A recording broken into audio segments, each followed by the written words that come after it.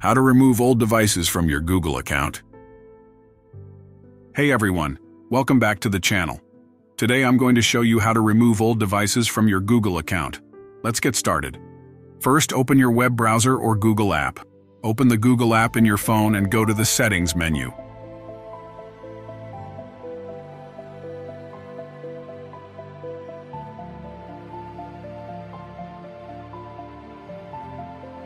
Once you're in your Google account, navigate to the Security tab. On the web, you'll find it in the left sidebar. On your phone, it's usually under Manage your Google account, and then Security. In the Security section, look for your devices.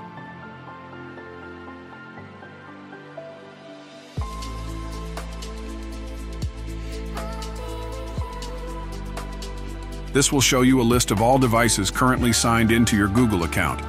Click or tap on the device you want to remove. You'll see an option to remove or sign out of that device. Click or tap on it. Confirm the action if prompted. This will sign out the device from your Google account and remove it from the list. And that's it.